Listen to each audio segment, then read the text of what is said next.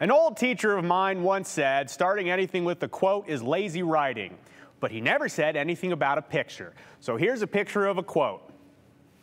There it is. Really, actually, it's a quote on a t-shirt modeled here by one of our excellent directors. That's Andy. Hello, Andy. It says, "I remember when that was a field." Says who? Well, that's the whole state of Idaho. But for our purposes today, we're attributing that quote to the Northwest Neighborhood Association. Yes, back in 2016, City of Boise annexed a section of farmland, and now a developer is building homes. City of Boise has said many times over that we're amid a housing shortage. So building more is part of the solution, but the surrounding neighborhood association says that this creates more problems that the city didn't properly address.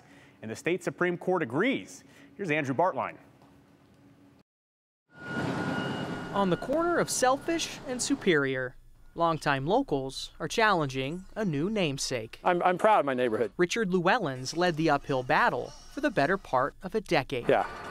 To protect the history of the land he knows best. We were described as thrifty farmers when I was a kid out here, okay? And we've taken on the biggest city, biggest developer, and the real estate law firm that wrote the book, literally, on real estate law here in Idaho, and we've won. They've won in part.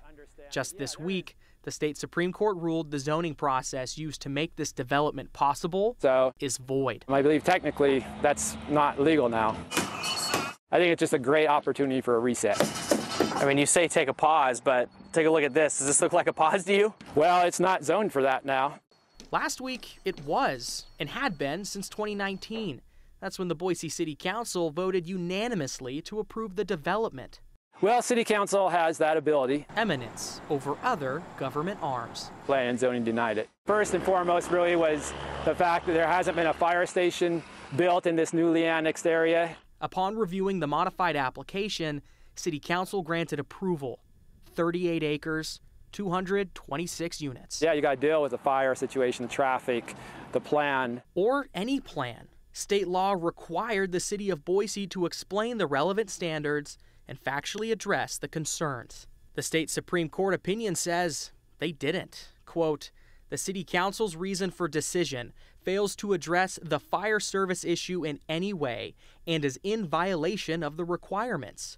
We therefore reverse the decision of the district court in part and remand this matter with instructions to invalidate Boise City Council's actions." And a neighborhood association stood up and held the city to their own standard. That's essentially. And this will set a precedent, not just for Boise, but across Idaho. The city now has to go back to the start and explain why and how bogarting the block was best from the beginning. And that will help the whole process. And if it's still grossly problematic, then we keep fighting.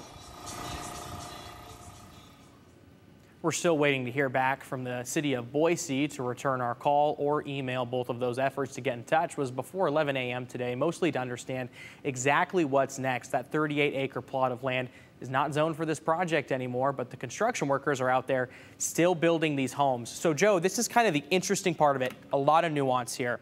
This is straight from the Supreme Court opinion. This is not grounds for reversal because any errors did not prejudice the neighborhood association's substantial rights. So this isn't taking the whole project away and getting rid of it. It's just saying go back and do it correct from the beginning, and that piece they need to do correct is before they get the zoning in place. So a lot of nuance there. What happens next? Is it paused? We need to figure that out. It's interesting because before I'd learned more about the situation through your story, when you and I were just chatting this morning, I wondered, is there a situation where someone would come in and knock down these houses that are just only half built? But it sounds like that's not the case. It does not seem like that's the situation at all. At best, it seems to be paused, and that's the language that the neighborhood association used as well. There are things that they want fixed and addressed, and it seems that this process would do that if done correctly. And we saw in the story the Corey Barton home, the CBH home trucks in the area. Were you able to talk with him today? Talked with him on the phone briefly. I'll give them a little bit of credit. It was shortly before the show, did not have a lot of time to explain to us, but they did say they are aware of it and they're working on figuring out what they are doing going forward. I imagine there's communication with the city they need to hammer out first before telling us what's ahead. Still, though, you were out there today. It looked like there was a lot of work being done on the houses. They weren't slowing down. They were getting to work. Yep. Okay. Andrew, we'll see you soon. Thank you so much.